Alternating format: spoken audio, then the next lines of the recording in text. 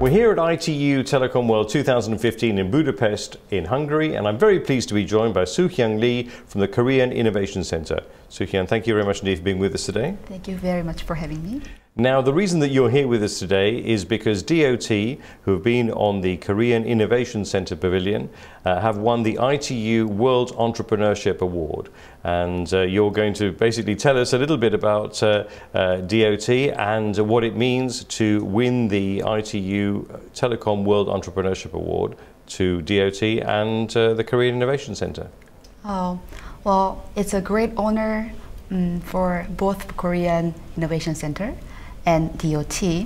And I'm sure you know that DOT, they are making brilliant gadgets for visually impaired people. So it's basically like an Apple Watch, a wearable watch, the smart braille watch that will really change the world. It's a game changer. And for Korean Innovation Center, we have been working with the DOT from the very beginning, and it's an honor for both the company and the Korean Innovation Center. Winning an award such as this, is that going to raise the profile of the product and of the project? Oh, absolutely. For both products and also the Korean Innovation Center that's based on Brussels, and it hasn't been really long, but we have already shown these great results, and ITU, it's a great honor for, yeah. What has been the value of attending an event such as ITU Telecom World?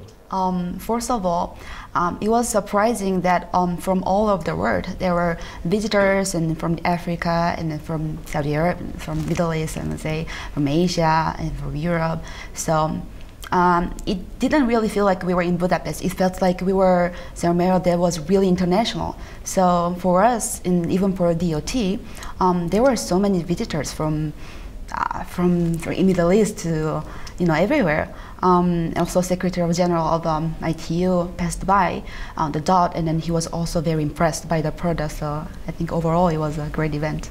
Well, we wish you all the very best for the future, and thank you very much for bringing this product to us. And we hope to see you again here next year. Thank you. Thank you. Thanks very much. Yeah.